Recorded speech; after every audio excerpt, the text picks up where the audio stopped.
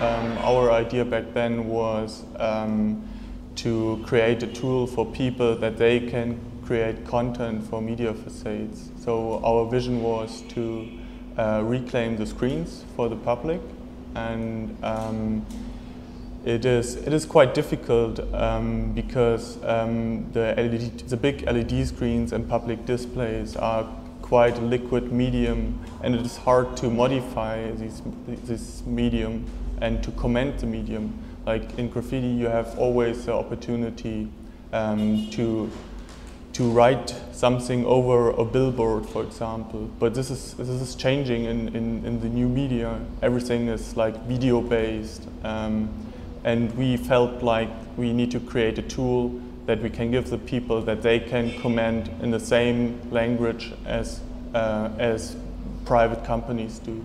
So this was our vision in 2008.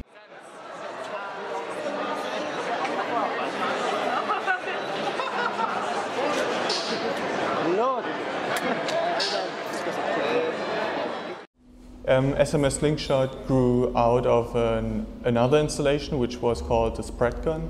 The spread gun was like a cannon-like device instead of a slingshot, but we felt it's too static.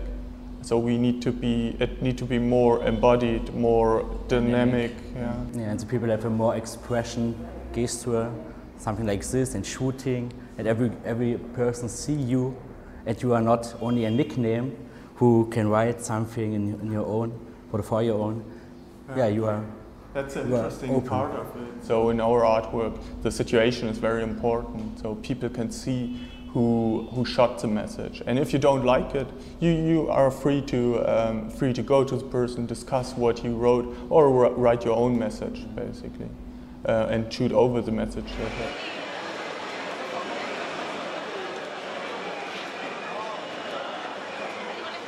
The first version from the SMSlingshot was a really nice design object, which was symmetric, not really organic. And the second one, we go to the wood, take a piece of the wood, scan it 3D, and modify it a little bit that the technique can implement it. Yeah. So each slingshot looks different, like a person looks different. So each one, like if you go into the woods as a child, you create your own slingshot. So that's the idea behind individualism, individual tools, individual character.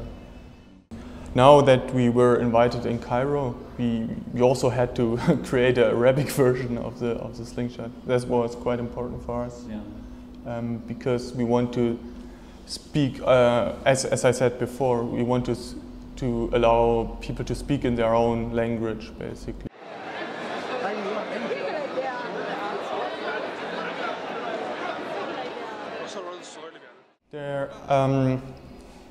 There were some students from Palestine. They were contacting us and asking us if they could use the interaction principle of the slingshot to build their own slingshot, and we totally supported that because this is the spirit, basically. We want to provide information how to program that, how to build the software, but also like to keep the spirit of free speech going on, and they built their own slingshot and also presented it in their interaction course. It was a nice redesign. It wasn't so organic, it was something like this, and only so small.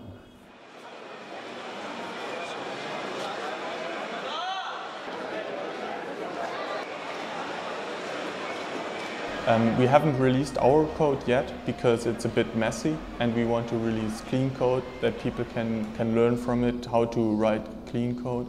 But we support the people when they email us, and we help them to program the hardware, software. So. And we encourage people to do it in their country, yeah.